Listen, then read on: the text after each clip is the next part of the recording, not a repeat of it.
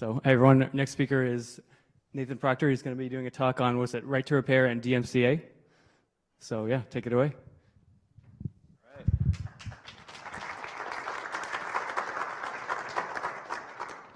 So hey everybody, I'm Nathan Proctor. I'm a national campaign director with the U.S. Public Interest Research Group, and I was just having a conversation with some folks and talking about how it's a little bit intimidating for me to come in because I'm not an engineer, but I was just thinking, I'm a social engineer, and I'm trying to think about what's happening in our society and how people can organize themselves to deal with these problems.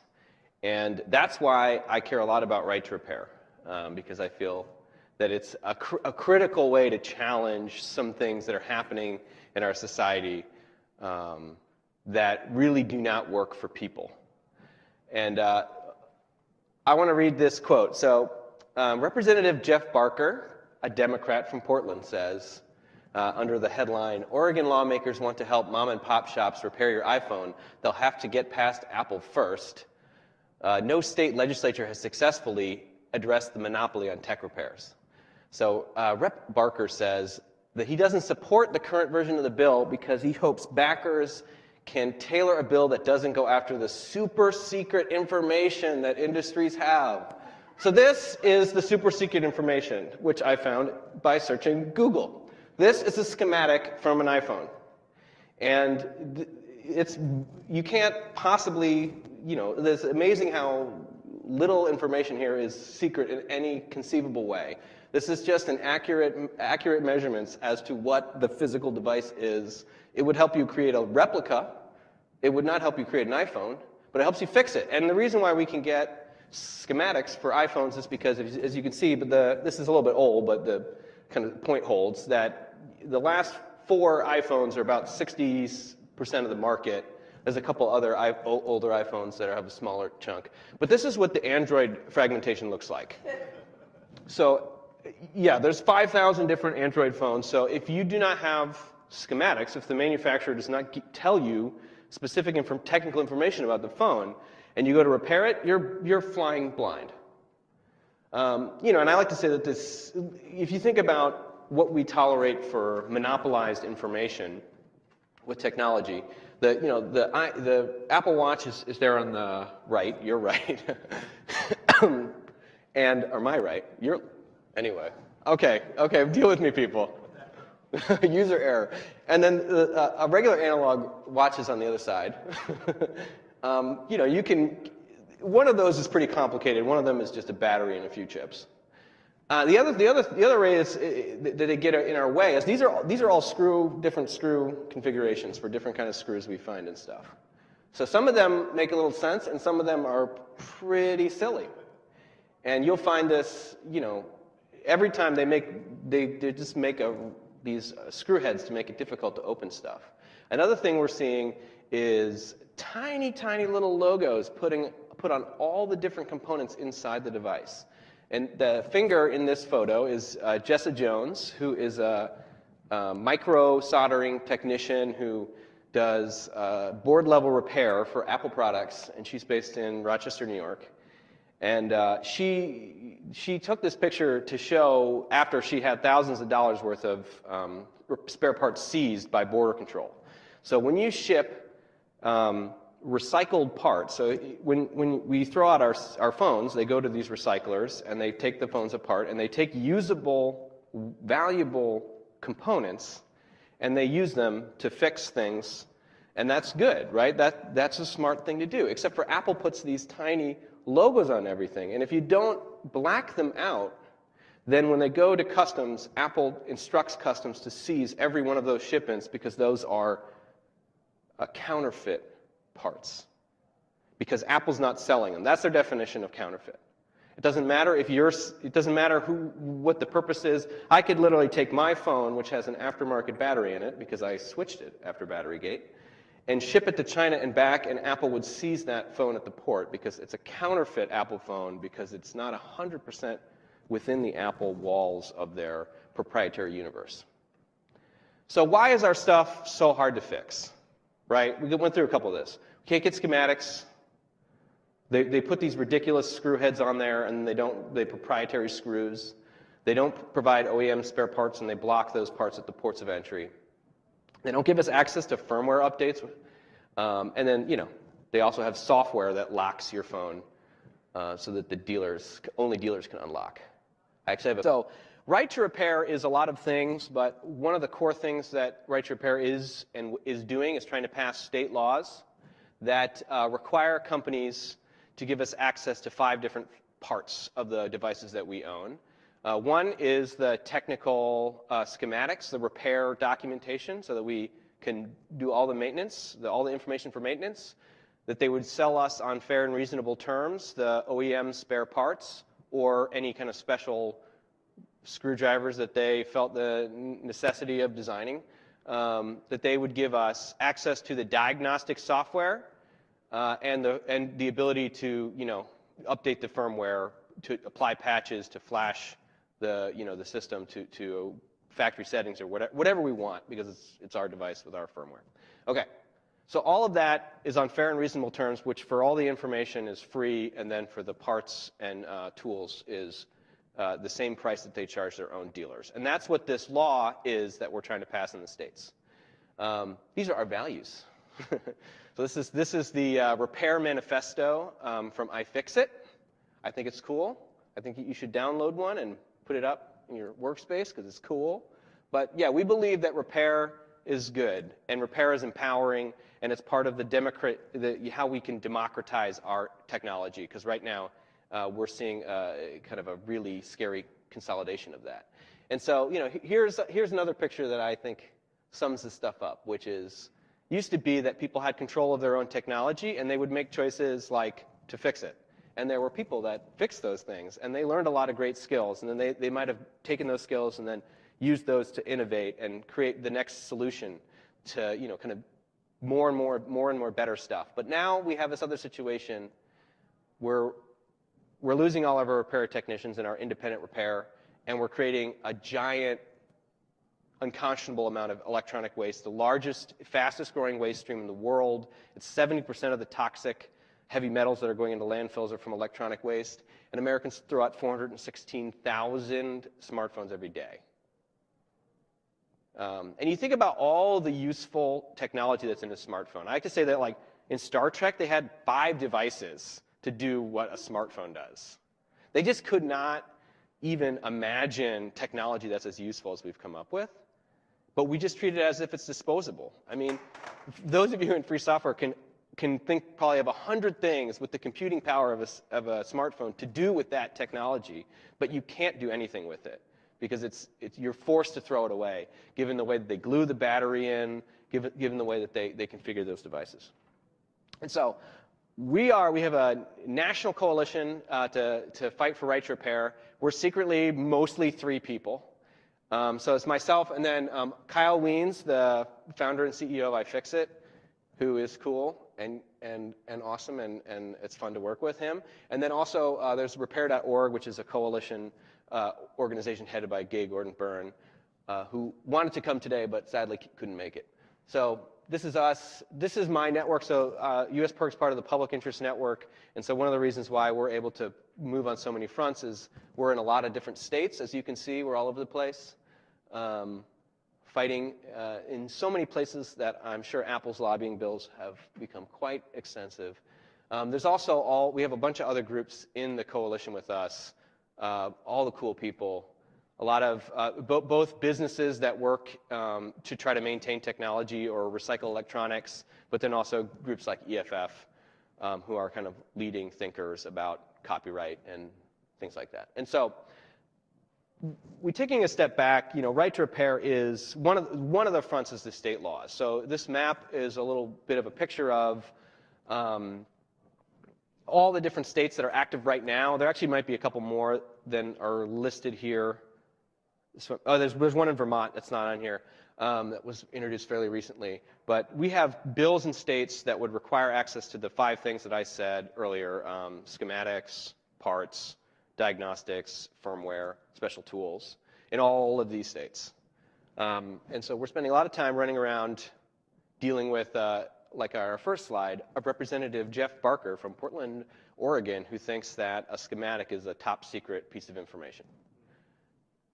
The kind of solution we have here comes from the fact that we have right to repair for automobiles, which actually came from Massachusetts. So in 2012, Massachusetts voters voted like 87% to 13% to force auto manufacturers to release the repair and service information and software needed to maintain our cars so that people could have a choice of their own automobile technician. And yeah, because we want, it's obviously what people want is the choice of what to do with these cars. And they were making all these special proprietary diagnostic ports in cars. So another part of that law is actually change in engineering where they had to provide a standard port so that if you're an independent auto mechanic, you could plug in and you could read the codes, you know, which is surprisingly a thing. And now there's a new bill in Massachusetts because auto manufacturers have found a loophole in the way the law was written by, instead of having the software in the dealership, because that was the law, is like it has to be the same for the dealership as it is for an independent, they have the dealership just hook up by Wi-Fi to the car, and they have a central computer for the OEM that runs all the codes, and because they don't have to provide any of that information to the dealership, then they don't have to provide it to the independents, which is crazy because if the internet goes out, then you can't fix your car anymore. And it's crazy for like 45 other reasons. But it's just about monopoly control, and so there's a new bill now to kind of force them to stop doing that. But after Massachusetts passed this bill, by 2014, this was a national agreement, and every state in this country, and any car is sold, you have the right to repair it, except for these new cars with these crazy Wi-Fi systems. But anyway, and then, so that's just state laws. So there's bigger problems with right to repair than just access to those 5 things. And that's where the kind of DMCA work comes in. And you saw in that video that it mentioned expressly that we've been fighting for exemptions to Section 1201 of the DMCA. So I should take a step back. I didn't even say what so the DMCA is the worst law ever, as you know. And it's a law that was intended to stop people from pirating, you know, music and video games and movies. And they created a whole set of these digital rights management systems, and also they created these crazy penalties for the circumvention of those systems. And pretty soon after that, companies started using their digital rights management systems to lock out all kinds of other usability of the device that goes way beyond playing of media. So why do they put the anti-lock brake system in your car behind the same DRM shield as the Bluetooth music player? It's because they want to lock you out of as much as they can. They could easily design it so that the DRM shield only applies to the media, but they didn't do that because they really want to convey every line of code in that car as their special thought property and not as your physical property, that is, as a necessary functioning of the device that you paid for. So we've been working really hard on fixing those problems with DMCA, but of course we probably also need to rewrite the DMCA and have a totally different regime when it comes to copyright. And that is a longer project. So, and as you know, the EU is currently voting on a really horrible copyright update written by manufacturers, essentially, which would make it much more difficult to, have anyone profit from digital media except for a handful of small companies. So we're not in a good place in the broader sense of the public on what it means to have copyright and what it means to work for us. Which is why I think the right to repair battles are so critical, because we've actually started to win people over to the idea that they actually own this thing, and we've pushed back on what the manufacturers are doing. And then the third thing that we have been, that's part of the right to repair movement, is the idea that we can fix a throwaway mentality. We can go from, Steve Jobs' vision for our computers was that it would be like a magic box that we wouldn't have any idea what was inside of it, and we would just behold its glory. and he designed with that kind of goal in mind. But there's a consequence to us not having any power over the things that we need to run our economy and to interact with the world. And which is why I think we need to empower people to control the technology in their lives. And so this is a scene from a Fix-It clinic, which is a free community event where people come together and fix stuff together for free. And it's totally punk rock, and they fix lamps and they restitch jackets, but they also fix computers and cell phones and all kinds of stuff. There's a UK outfit called the Restart Project, which just focuses on electronics. But yeah, we try to really push back on the idea that the technology is disposable, because we know that if it was designed properly, it could be used for a lot of different things for a long time. We make a lot of new computing devices where we could just repurpose stuff that's already been built. And so we've made some cool progress. So I would say one thing that I wanted to highlight here was a huge win on 1201 exemptions from the DMCA.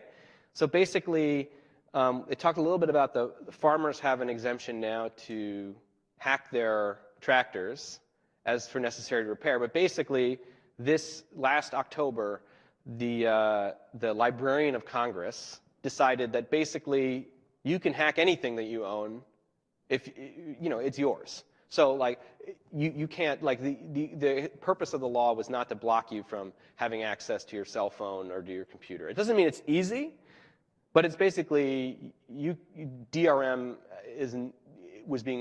they basically tried to tell the industry what they were doing was not consistent with the law, and it makes our argument a lot more sound. If the Copyright Office says it's not a violation of copyright to modify code in your own device, it makes it harder for them to argue that that's the whole purpose of them setting up these devices where we can't touch them. You see that sticker? Anyone see what that says? Oh, leg, font change. It used to say illegal. It looked really cool. That's too bad. It's a leg. The FTC said that it's illegal to put void warranty stickers on things because, in fact, the warranty is not voided when you fix it yourself. You have a right to do that. It's been baked into anti-monopoly law from it's certainly in the 1975 Magnuson-Moss Warranty Act, but it's been basically from the beginning. It's our stuff. We can fix it. They can't condition the warranties on us buying tie-in services from them. And now the FTC, I did this report, which you see there, 45 out of 50 electronics companies illegally void warranty sting operation. That's a little bit much for what we did, but we did a survey and we found basically everyone does this. Everyone conditions warranties against independent repair, even though it's illegal to do so. And now the FTC has signaled a new fact finding. So we're working with some federal regulators to deal with that.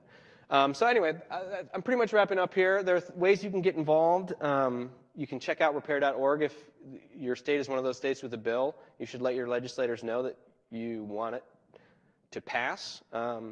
You can, and this is one last thing I wanted to highlight, and then I'll take some questions. SecureRepairs.org. So one of the things that manufacturers will come and do, and I can talk a little bit more about the crazy stuff they say in legislators around the country as reasons why we shouldn't have ownership over the stuff that we buy. One of the things that they say is that it would really damage cybersecurity if we had access to ability to patch our own firmware. Because that's really dangerous, guys. I mean, I don't think you know just how complicated and scary this stuff is. And it's amazing. The people they have to come in and testify have literally never opened anything or fixed anything. I mean, they claim that the diagnostic software that they provide to diagnose an iPhone could give you access to all the user data. And I'm just like, okay, please bring an engineer from Apple in here and say this to them and watch them die because you've said that they've made the most awful security it's possible. I mean, can you imagine if all 47,000 Apple employees could access any encrypted data just by plugging it into their diagnostic software to check the battery health? Anyway, They say crazy things. So we've created this group. This is just led by this guy in Belmont here in Massachusetts named Paul Roberts, who is the editor of the Security Ledger, which is an Internet of Things security website. And he's looking for people who know about cybersecurity to sign our kind of statement of principles that fixable stuff is secure, and security by obscurity is an insane and ludicrous way to operate.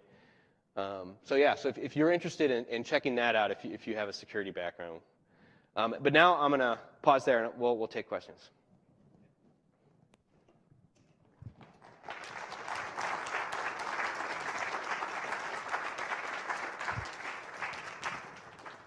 So yeah, if you have questions, come down and line up. You might be able to raise your hand if I can grab the other microphone, but for now, come on down and come down to the mic if you have questions.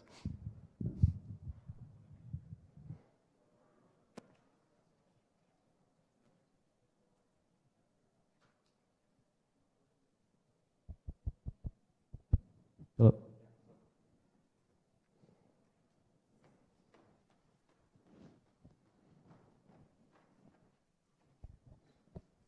Thank you for the talk. So you mentioned that the right of repair bill asks the manufacturers to release diagnostics, and I presume if it's software that can fix your stuff, that those software too.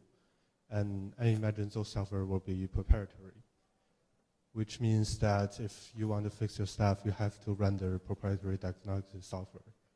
Wouldn't it make more sense so that the law requires that manufacturers give their users the ability to modify their software directly, or somehow to expose how the diagnostic tools works instead of just releasing whatever proprietary software they decide to use. Thank you. Yeah, I see what you're saying, and I wish the law could go a little bit farther towards like the vision of the world that is shared by a conference like LibrePlanet, to give us total control over the device software and hardware.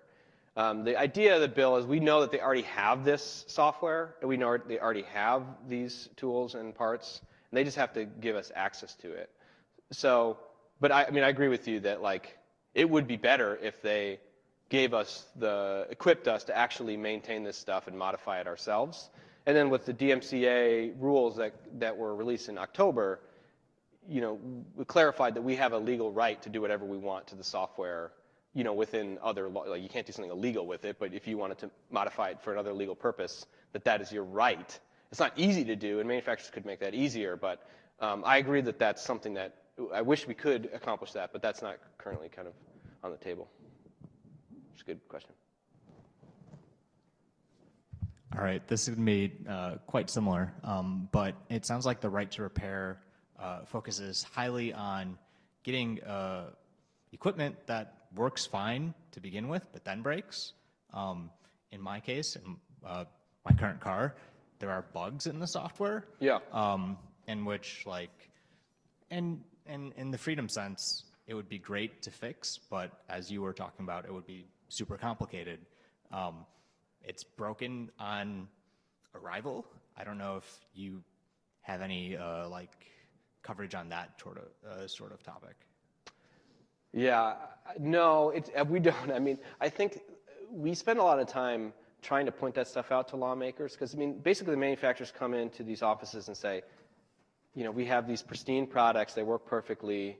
If somebody opens it and tries to do something, it's going to turn into a death machine. And literally, some lobbyists from the Association of Home Appliance Manufacturers said that if we let people tinker with their washing machines, they would turn into death machines, right? Because what if the latch locking software was altered and the door popped open and your child put their arm in and was torn limb from limb? And it's just, yes, what if that happens? Also, what if I had to pay $900 to fix a $400 washing machine because you've monopolized the service of it? So I agree with you, and I think that part of what Right to Repair hopes to convince people is that we need to democratize the technology. We need to open up the maintenance of these things. the manufacturers don't have all the answers, and that they need to work with us, the people in the world, maintaining the things that they create. And I hope that we get to more of that. We got a question in from IRC next. And the question is, how would one get started in component level repairs, and what books and equipment can I get to get started? Sorry, I'm going to read it. Component level repairs. Oh, okay. So my cool friend Jessa Jones does micro soldering. So to basically do board level repairs on Apple products. And luckily, there's this thing called the internet. And it tells you how to do, there's somebody out there who can do it. And they'll tell you how to do it because people have this value of community over, competitiveness. The cool people do. And so, I mean, I would say, it depends on what you want to fix. I mean, the tinkering resources out there, I love Jessa's YouTube channel to talk about micro soldering and board level repairs for Apple products. I think it's totally awesome. But there's a lot of people out there, and you should check it out. Yeah. Kind of along a similar line, is it legal to? Would it be legal to produce something like a Wikipedia of stuff, where you kind of agglomerate all the repair manuals together? And have people tried to do that before? It's where you are describing the greatest website on earth called iFixit. Oh, okay. It's the open source manual for everything. So you can literally fix your jewelry or your Jeep Wrangler or your iPhone 6. It's kind of amazing. They have more than 50,000 different products that they have repair manuals for now. All right, great. Yeah, it's a good plug. Thank you so much for coming out, and I thought your talk was fantastic. I thought particularly interesting the part about how manufacturers have basically done an end run around the will of the people established already in right to repair laws. And I think it really points out the fact that, the real problem here is that capital markets, if we expect that capital markets are going to resolve our problems, are clearly hopelessly broken and are not actually funding innovation. So there's sort of various attempts to work around that with WeFunder or things like that. Are you aware of anything seriously trying to free up manufacturing capital for people who actually want to manufacture things and not run intellectual property businesses? I wish I had a good example for that. No, I agree with you that building people who innovate technology with the value that it should be they're contributing to the world and not trying to take a piece of it that they can monopolize and but yeah, I don't know of such a platform, but I'm enthusiastic about someone making one. Yeah, that's a great question.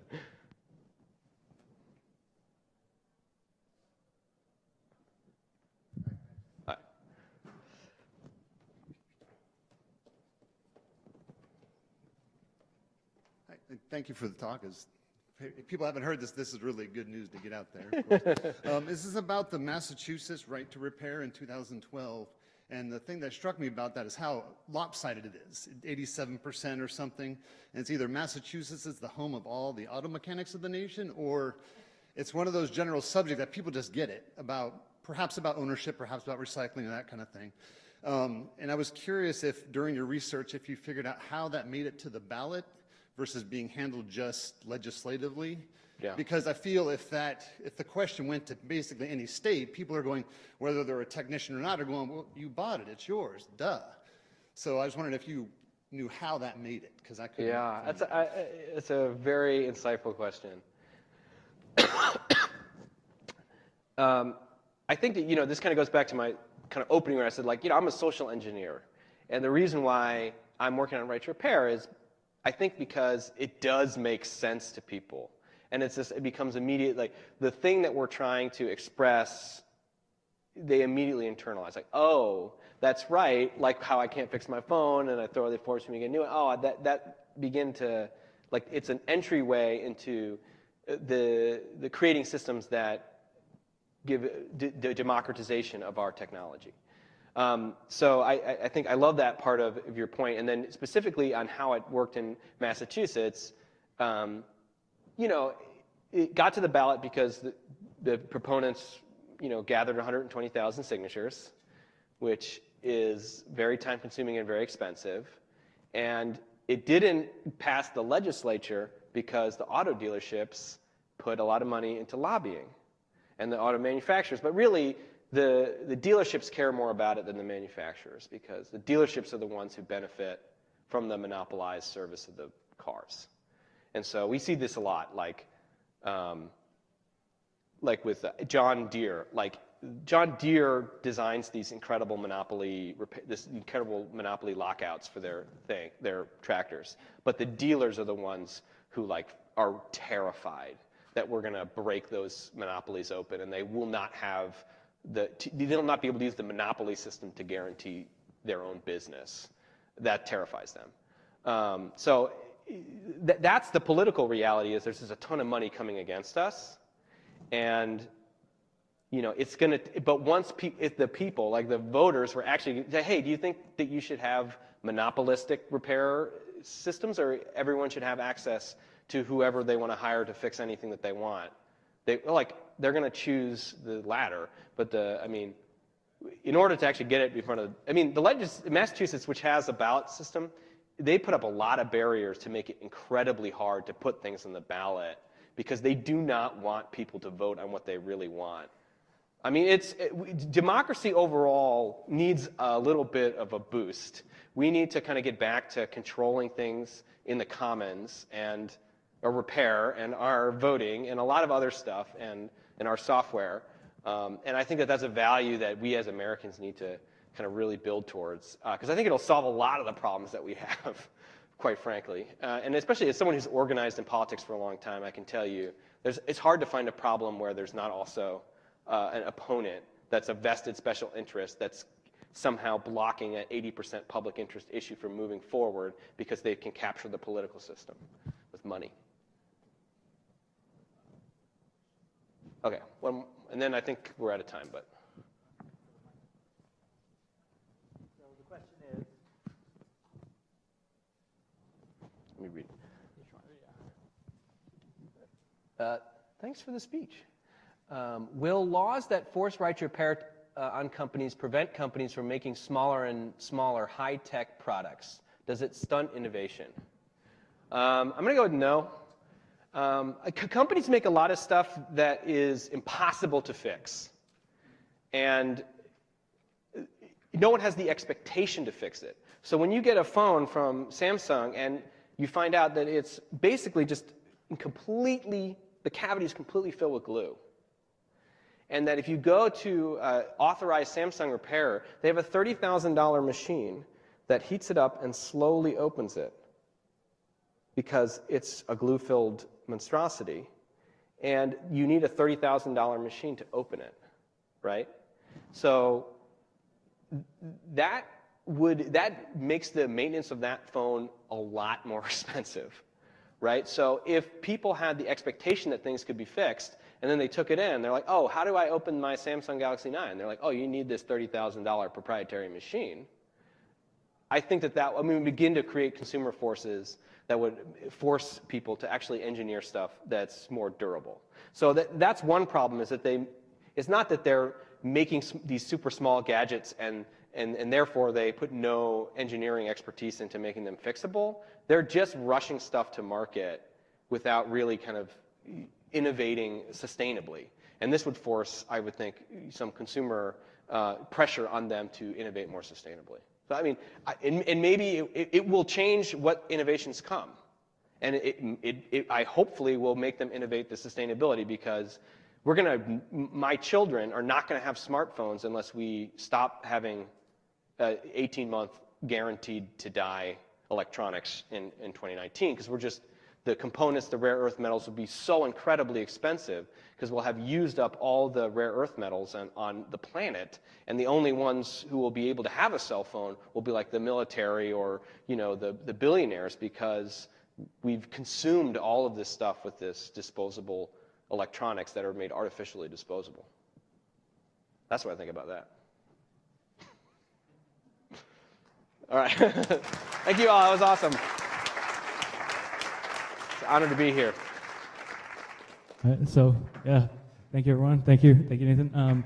So yeah, it's lunchtime now. So if you want to go head out, get some lunch, and come back for the next round of talks after that, that was a great time. So yeah, cheers.